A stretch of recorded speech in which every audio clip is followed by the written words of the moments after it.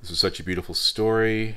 Do you add African myths, folklores you've read in the past into your stories? And onto the story weaving's God might fit this so well.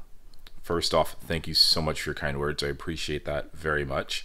Yes, I'm in my PJs. Today was a rough day on the chronic illness, mental health side of things, so I have been doing a lot of resting today.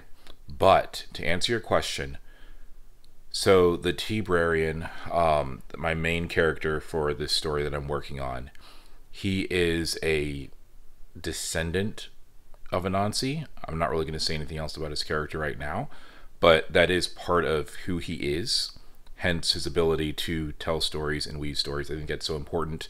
Anansi is a huge influence in my life. I love using the term story weaving for making up stories on the spot, especially when I would tell stories to my children or to students, like made up ones.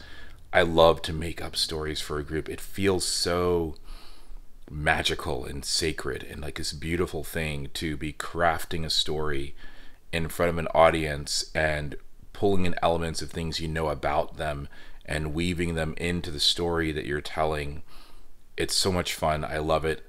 I wish I was like so good at it that I could just, that'd be like my career, is like how comedians go on tour and tell their jokes or whatever. I think it'd be so cool to be so good at this that I went on tour and I would get, and when everybody bought their tickets, they would also like fill out like information about themselves, movies, stories, things they love, and then I would come in and tell stories and weave those elements in. Oh, I don't know, it just sounds really cool to me. But yeah, so I did that, and there's another story I wrote called How a Tea Party Saved a Life, and that main character was kind of inspired by, well, Anansi and the Mad Hatter. Character development's hard. I'm really learning how to do that and how to build a character that is unique. I mean, technically there's nothing new under the sun, but like something that doesn't feel like a direct rip off of someone else. Do you know what I mean? That's tough to do, and it's easy to make a short story. It's hard to do make a novel. Anyway, whatever, but I'm trying anyway, and we'll see what happens. But I also tried my hand at a bit of Anansi fan fiction, and I am working on a story, a short story that's like, that would I'm writing a story I would imagine would belong in my book of African myths and legends. And I'm going to share that with you guys pretty soon. I'm pretty excited about that, and it was a lot of fun to work on, a fun idea to explore, trying to come up with adventures for Anansi or exploits for him. Yeah, that was it. I just kind of wanted to get on here real quick and say I loved your comment, and yes, I love Anansi.